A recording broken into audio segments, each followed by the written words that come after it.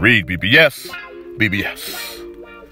In Terrence Bud Crawford news, September 2nd, Thursday, September 2nd, WBO will have a purse bid for Crawford versus Sean Porter.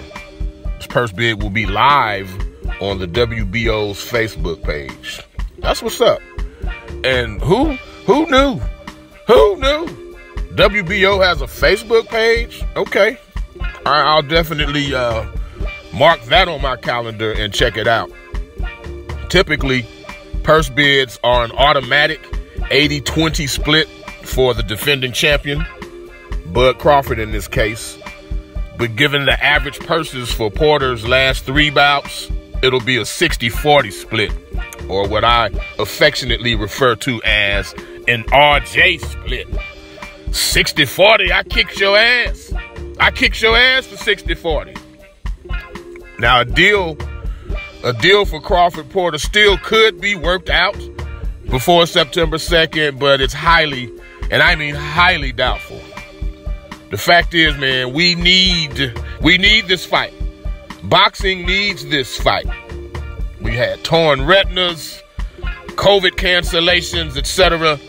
So it's been kind of a rough year for our sport. It really has.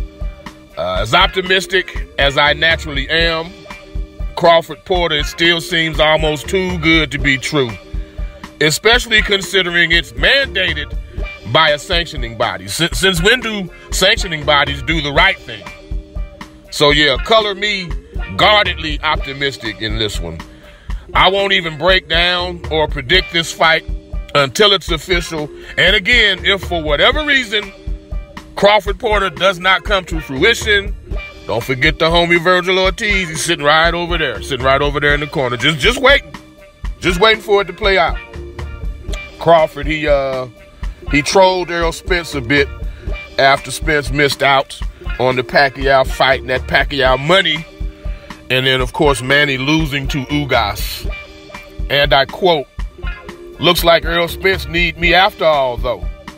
I know you're really mad about that fight last night, because I was. But not in a hating way, just in a missed opportunity way. Don't beat yourself up about it. Get well, champ." Bo Mack, there's only one Bo Mack. They say there's only one Ricky Hatton. Well, there's only one Bo Mack, the funniest trainer in all of boxing. He had a hilarious interview pre-Pacquiao Ugas. It was actually still when Spence Pacquiao was on the dossier. And this interviewer just kept throwing Pacquiao Spence at Bo Mack. And finally Bo Mack was like, "You just want me to say it, don't you?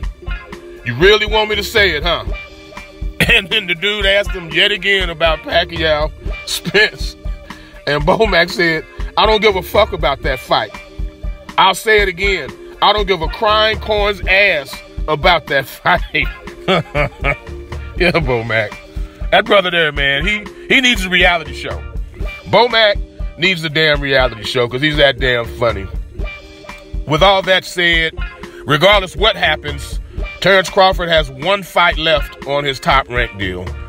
So, of course, Bob Arum being Bob Arum, he'll talk shit about his fighter when he got 3 or 4 fights left, how he's not making money off of him and could have had mansions built on the money he's lost. But as that final fight approaches, Bob starts sweet-talking.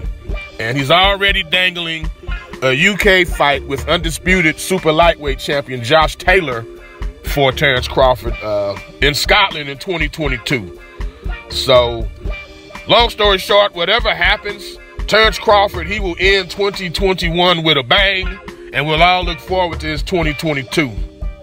Subscribe, comment, touch the bell icon for notifications. Remember, sharing is caring. And as always, love, tap, and or bitch slap that like button for you, boy. From the home of the three-piece combos, Pugilism Company. Read BBS, Blackbird Sugar, Bachelor's in Boxing Studies. Televisión, Fred Sanford of the Fistic Arts.